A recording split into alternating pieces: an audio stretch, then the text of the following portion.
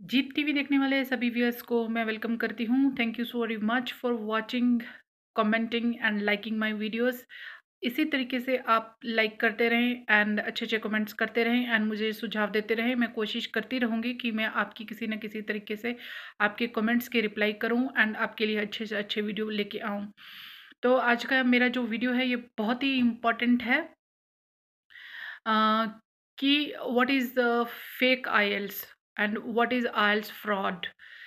मुझे पूछा है तो ये एक बहुत ही इम्पोर्टेंट बात है एंड सभी कंट्रीज़ के गवर्नमेंट्स को इस चीज़ की नॉलेज हो चुकी है कि आइल्स फ्रॉड हो रहा है, चाहे वो ऑस्ट्रेलिया है, चाहे कनाडा है, चाहे अमेरिका है।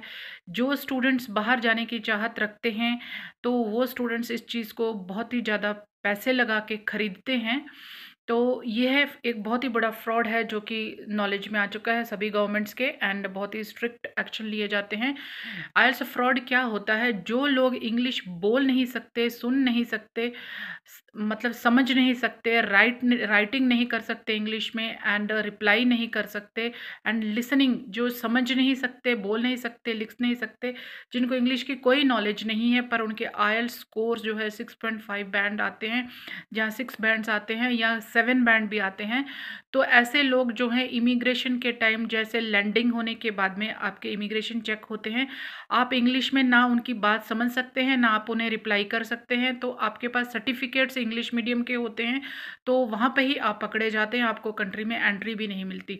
एंड कुछ लोग जो पहले पहुँच चुके हैं चाइना, इंडिया, पाकिस्तान या किसी भी अदर कंट्रीज़ के ऐसे स्टूडेंट्स जिन्होंने आइल्स फ्रॉड किया है या आइल्स के स्कोर्स खरीदे हैं, तो वो लोग भी एक्सपोज हो चुके हैं एंड इसीलिए सभी गवर्नमेंट्स बहुत स्ट्रिक्ट हो चुके हैं।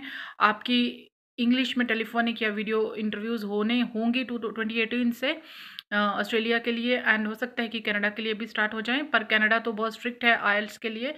तो अगर आपको इंग्लिश बोलनी, लिखनी, पढ़नी नहीं आती, समझ में भी नहीं आती, तो आप लाखों रुपए दे के आइल्स के स्कोर खरीदिए मत, क्योंकि अब आपका वो किसी काम का नहीं होगा, क्योंकि आपको बॉर्डर एजेंसीज़ लैंडिंग के टाइम ही इमिग्रेशन में इंग्लिश में बात करनी पड़ेगी। वो आपसे काफ़ी क्वेश्चंस पूछते हैं, तो उसी में आप पकड़े जाएँगे। तो ये है आइल्स का फ्रॉड। एंड दूसरा और एक बात आजकल चल रही है कि बहुत सारी यूनिवर्सिटीज़ जैसे यूके हो गया एंड कनाडा के बहुत सारे कॉलेजेस एंड न्यूज़ीलैंड के बहुत सारे कॉलेजेस भी इस चीज़ की डिमांड करते हैं कि +2 के बाद आपको या ग्रेजुएशन के बाद आपको +2 के बाद अगर आपको ग्रेजुएशन के बाद नहीं, +2 के बाद अगर आपको किसी टाइप का डिप्लोमा करने के लिए जाना है, तो आपको इंग्लिश की ज़रूरत नहीं है। तो ये उन लोगों के लिए ज़रूरी है जो फर्स्ट क्लास से लेके इंग्लिश मीडियम में स्टडी करे हुए हैं, जिनके 10th 11th एंड 12th में बहुत ही अच्छे मार्क्स हैं, ग्रेड A+ हैं, तो ये उनके लिए है। पर उन्हें भी वहाँ जाने के बाद में अगर इंग्लिश एक्सेंट समझ में नहीं आता, तो इंग्लिश के कोर्सेज दिए जाते हैं जो कि पेड होते हैं। आपकी स्टडीज़ से प्री स्टडी के ऑप्शंस हैं, वो आपको पे करनी पड़ती है इंग्लिश के कोर्सेज।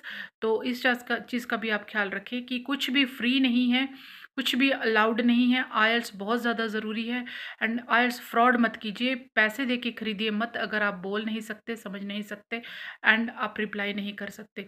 तो इस चीज़ से यही है आइल्स का फ्रॉड, जो कि दुनिया में पैसे बनाने का इतना ज़्यादा धंधा बढ़ चुका है कि किसी भी कीमत पे लोग पैसा कमाना चाहते हैं, चाहे वो कोई भी फील्ड हो, हर फील्ड में फ्रॉड हो रहे हैं। पर ये फील्ड का जो फ्रॉड है आइल्स का है, ये अब गवर्नमेंट को पता चल चुका है, आप इसमें कामयाब नहीं हो सकते। सबसे ज़्यादा ज़रूरी है आपको इंग्लिश आए, आप इंग्लिश सीखें, उसके बाद आपको जो करना है आप करें। Thank you so very much for watching me. Have a good day.